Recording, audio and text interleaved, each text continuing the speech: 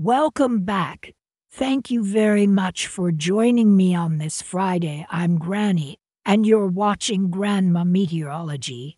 Your one like and subscribe give this channel a new life. Watching this big blob here headed into the Caribbean, I want to show you this knocking on the door of Barbados, already the overcast kind of cloudy skies in most spots.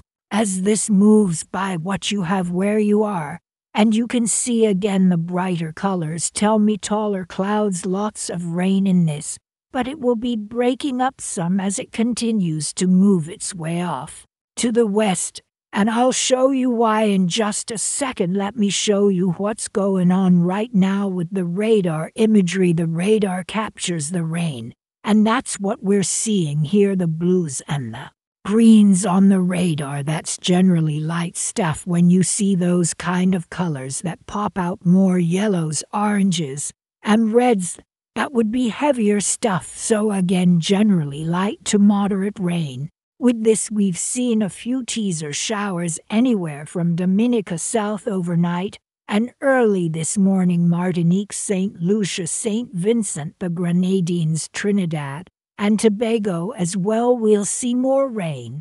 Moving in, some of this will clip us by in Venezuela, Grenada. We're going to see that rain chance going up. So this tropical wave, this next one coming at us, I do want to mention I am not seeing signs that this is trying to spin up into a tropical storm or hurricane. I always like to put that good news out there from what I'm seeing with that. So again, seeing it here though flaring up, and this is gradually going to be working its way off to the west, and then falling apart again by the time it gets closer to the ABC Islands. I'll get into that, but it will bring some showers to the British Virgin Islands, U.S. Virgin Islands, St. Kitts, and Nevis will see a better chance of rain. Jamaica, it's going to be the spotty showers and storms the next 2 days, so plenty to cover. Flare-up of rain here. Colombia back through parts of Panama, Costa Rica, near Panama south